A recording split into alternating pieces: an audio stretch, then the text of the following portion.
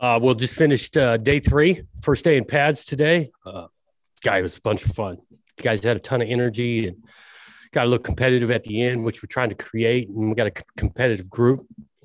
And so, it's a typical spring ball, man. Some back and forth, offense making plays, defense making some plays. And I do feel like we're making strides, some real growth in regards to development of this roster. We got a lot of veterans running around out there and excited the way we're headed. Questions? Jonathan, what was the primary thing you wanted to accomplish this week? Well, it started with really the establishment of some fundamentals per position in the first 2 days. When you're practicing just with helmets, there's fundamentals to play in every position. And so starting on the ground level there. And then a lot of the offense or schematics, offensively, defensively, is a lot of first and second down thoughts. So a lot of our run game got in, and some of the base pass protections. And on the defensive side, just some core coverages that'll be for us from the mainstay. And then we'll just add to those packages as it goes. Is there you get asked this question a lot, I'm sure, but did anyone catch your eye physically just the first few days of practice that? Right. I think our tight end position stands out. I think where Luke and Tegan are at physically are impressive, and then they're veterans for us and showed up even today. Luke had a couple of nice catches. I think they've been a force in the run game. It's hard to go across the board. I feel that at a lot of positions. But those two guys physically where they're at looked good today. With all the continuity that you guys have coming back on the offensive line, just how much better does that position, how much more solid does it feel than maybe at this time last year? Yeah, we do. We feel like we got some experience there, challenging those guys to improve their game, not just kind of stay where they're at. I do feel like we got a couple of young ones up and coming that are going to push for some playing time. Tomasio had some great reps today in one-on-ones and in the run game. And, so we do got some experience that we're counting on, but we're also challenging not just the O-line, all these guys that have experience of finding a way to improve, because it's easier for the younger guy to make steps and improvements because they're starting at a lower level. It's a lot more difficult for guys that have played 3 years, started multiple games, to continue to fine tune their game and make huge strides in improvement. Is there anyone else that you could see kind of push those 5 returning guys for the starting spot? And how does Bloomfield kind of mix into all of that? Yeah. Yep. He got some good reps today for the first time, kind of in pads with us. He adds to that, and we'll challenge in interior spots, but I think he's got some flexibility if we needed him to play tackle. I mentioned Tomasio already, of where I think he could be pushing for playing time also. Jonathan, what was most noticeable today, just with having the pads on compared to maybe the first 2 days that we saw? Yeah, I think the competitiveness during the team period when you're running plays and actually, you guys are popping and moving around. We ended with a little bit of what we call play it period, where we put the ball down and just play. And it got pretty spirited. And so it was an awesome Saturday, just being back around as a group, the energy going, coaches having fun. There's humor, competitiveness, gets a little chippy. We're back to it. It was a blast. Obviously, Jim has got some issues with his Achilles. Who's helping him out right now?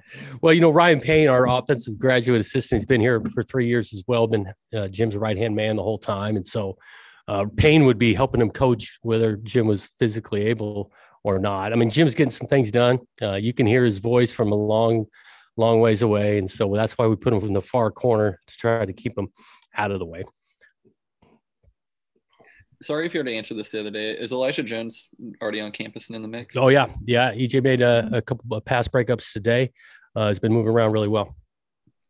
What kind of, player is he? Is he the Deshaun Wright type who's going to be that kind of big physical corner? Yeah, he's got some length to him. There's no question. He can move, and so we're counting on those big corners being able to cover, and he can do that. And so it's going to take him a minute to learn this new scheme. There's a couple new techniques compared to his previous places, but from what we've seen so far, he's going to help us. Don't really care about that, guys that are missing a few practices here and there, but is there anybody that's been out that looks like they'll be out for the rest of the spring at all from this week? James Rawls has been out, and there's a chance he could miss the whole spring. Just minor lower body type thing, nothing, season ending or whatnot, but we're going to be pretty careful and smart with him. And so depending on where he's at late April here, but there's a chance he can miss the rest. How's Jeremy Reichner? He didn't obviously wasn't there in the fall. And Yep. He's had a lot of injuries. How's he bouncing back? Yeah, he's moving around pretty well. I was actually laughing with him today in stretch before we got started, just kind of getting the rust off because he hadn't had some pads on for a while. But he was out there and got some quality work today. Along the same line, Jonathan, any updates on Addison Gums? Do you think we'll see him at all this spring, or is he kind of more towards the fall camp? He did some individual. He's moving around. He doesn't get into the team periods quite yet. And so, yeah, you potentially could see him. But again, we're just going to be smart and he will get some work. It just comes down to the 11-on-11 periods. We're going to be pretty selective with that. What do you want to accomplish next week? Well, we're going to probably scrimmage for the first time at the end of next week. And so just to implement some schemes, getting guys confident and establish their fundamentals and then and let them play and see some live tackling. I think always early on, you're looking for, competition and adding to your depth, but you're also focused just on each individual guy taking a step in their game. That's our approach, like what we're doing in special teams right now. We're not doing a bunch of 11-on-11 punting balls or kicking off. We're doing so much of the individual techniques that come in special teams play. And that's the focus, each week of guys taking steps in their game, making it competitive, adding to your depth, and then going to let them play at the end of the week and see what it kind of looks like. I talked to Brian before spring, and we were talking about Tristan Gebbia.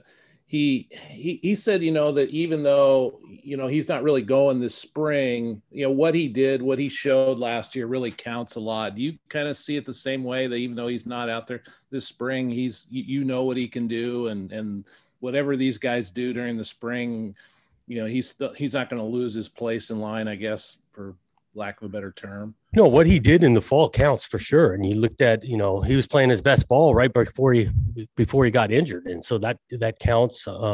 Obviously, missing spring ball holds him back a little bit, and those other guys are going to continue to work and get reps and get more comfortable in the offense. And so, but once, Tristan's healthy and ready to go, he's going to get every opportunity to come fall camp. And we are confident that we can win games with the guy under center.